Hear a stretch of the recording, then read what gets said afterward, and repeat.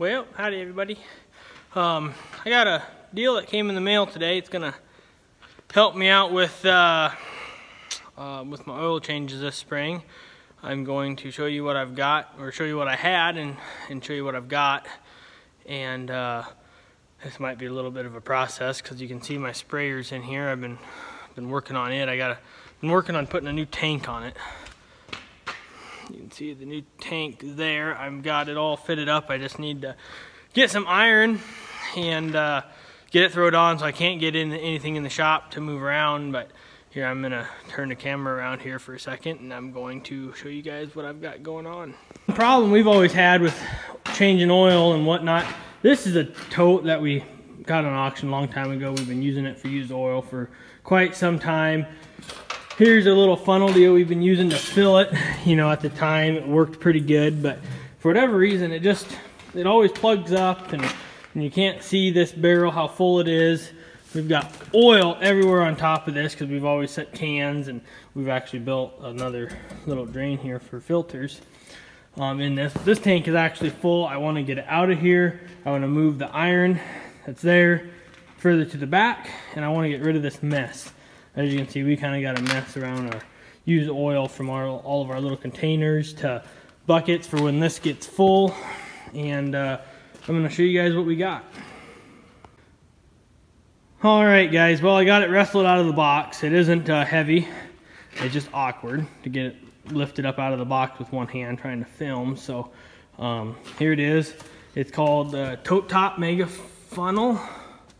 And is what it is. It's a deal where it's designed to sit on top of one of them chemical shuttle totes. One of the square ones that I will add to the end of this video here when I get it set up. And I'll show you guys kind of what it looks like set up. But what I'm envisioning this this grate here to replace a lot of them buckets over on that side, because we've got buckets where we've been draining filters in after we take them off the tractors. And I think it'd just be great to have a couple buckets set on top of this grate, and to drain the filters, drain the buckets. So everything, we try to keep it clean as possible. And anyhow, this is this grate on top is just a little, I'm guessing it's 16 gauge steel or something, which it don't need to be heavy. So I think this is gonna good. It's got all them little deals at different heights to keep this grate level. So it should help the grate from bowing down if you get a few items up there and some heavy oil filters. Got this lip built all the way around it, you know, so you don't got to worry about oil running off and spilling.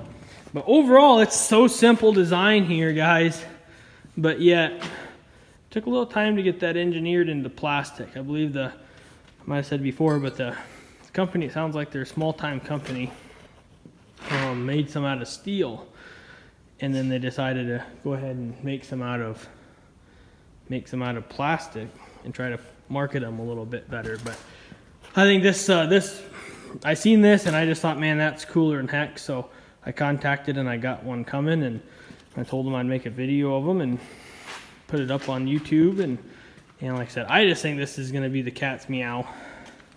So I'm going to show you guys what it looks like once it's set up.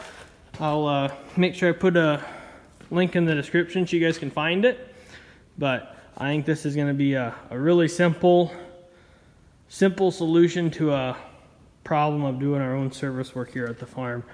Being able to dump a 5-gallon bucket in that and not have to worry about it running over. That up there on top and that funnel there that I showed, they're not quite big enough. You get enough oil, you end up spilling it all over, where this has a big old hole down in the center of it, and it should drain really nice. So like I said, I'll get it set up here in the next little while, and I'll add that to the end of this. Well, we got my Tote Mega Funnel there. I got it shoved back into a temporary location till we get a better spot clean. I might end up liking it there right next to my oil stuff, but we got to get some other things cleaned up. But as you can see, easily fits 3 5-gallon buckets back there. I've got a couple filters and a a little smaller drain pan that I got dumped on top. Plenty of room yet. As you can see, I already dumped some oil in it, and it's draining down in the hole. Real happy with it. Time will tell. I really like this raised edge for the handle. The raised edge here for the handles. I got all the handles sitting on the edge so they don't get down on this grate that's oily once you dump the oil on. But I was happy with it. Don't have to worry about spilling when you're dumping the buckets.